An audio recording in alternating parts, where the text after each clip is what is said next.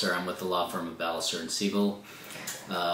My partner and I, Natalie, we started our law firm back in March of 1998. So next month it's going to be 26 years doing what we do, and all we do are criminal defense and immigration.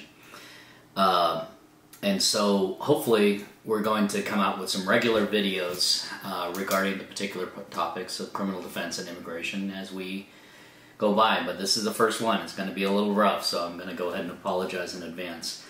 But with that said, let's go ahead and get started. The topic for this particular video are going to be the filing fee increases that are going to come into effect on April 1st, 2024. And when I say filing fees, I'm talking about filing fees paid to USCIS, United States Citizenship and Immigration Services. But in any event, USCIS has not increased their fees since 2016, which we all knew was not a sustainable situation. Everything is getting more expensive. There's no reason to believe why USCIS should be immune from that. But I'm only going to discuss forms that are more relevant to my particular practice.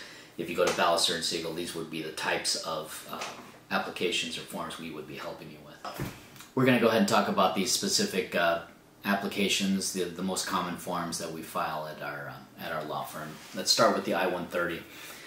This is probably the most, out of all the forms, the one that we file most often. So currently the filing fee for an I-130 is $535. For all applications postmarked on or after April 1st, 2024, that $535 fee goes up to 26% to $675.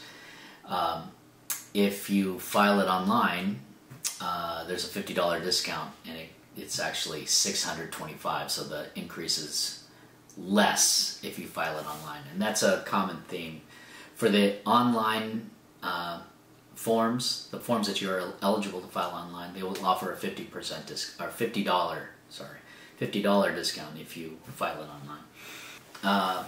Adjustment of status, I-45. This is the really important application. This is the one that it's founded on the family classification in this case, and it brings you from a non-permanent resident to a permanent resident status.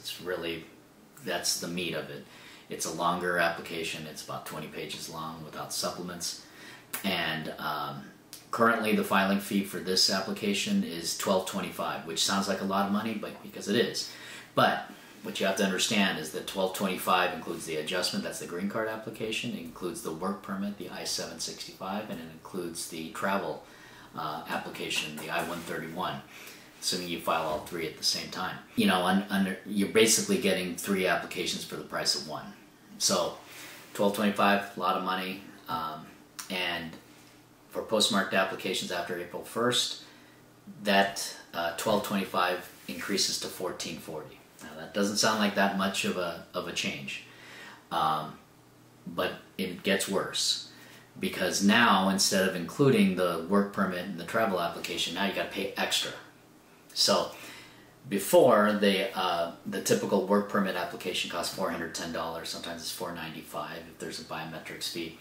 But the I-765 fee will go from $410 to $470 if you file it online, and $520 if you do the paper. Again, there's a $50 discount if you file it online. The travel application, the I-131, the filing fee for that is $630. I don't believe there's an online filing option for that particular form, so that's just straight $630.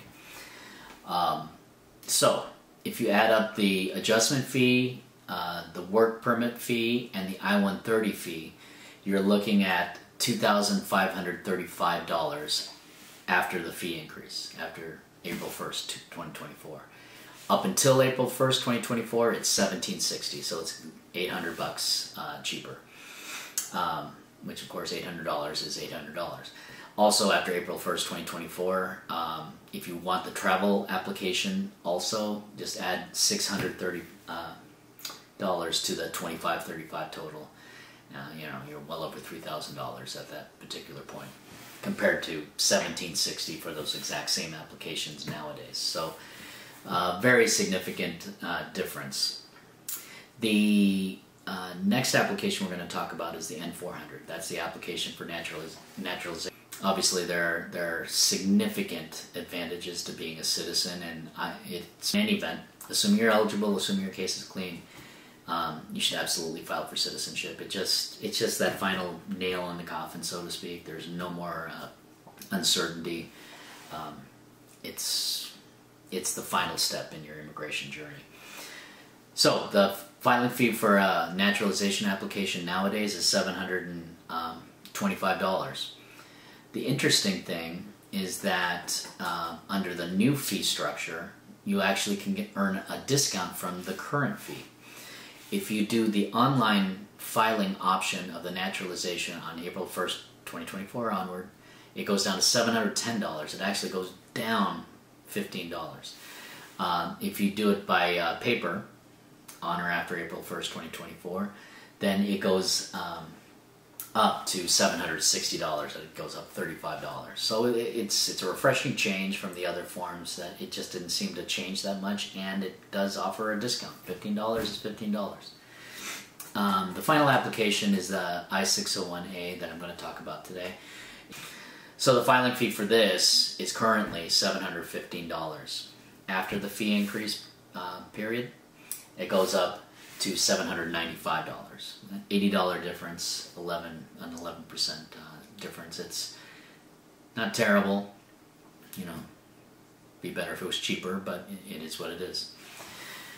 So, as the USCIS link that I put down below in the description details, there are a lot of changes to a bunch of different forms that I didn't talk about. I only touched on a few of them. A few of them that are relevant to my practice. The bottom line is this: if you've been holding off on filing immigration petitions for one reason or another, now might be a good time prior to April 1st, 2024, because you could save a tremendous amount of money on that. But as always, if you have any questions on this issue or any immigration or criminal defense issue, please feel free to set up an appointment with my office. Our office contact information is in our description on our page. And I'm sure myself or my partner Natalie Segal would be very happy to try to assist you. So with that said, this is the first episode. Sorry it was rough, but hopefully there are going to be many more to come. Have a great day, everyone. Thanks.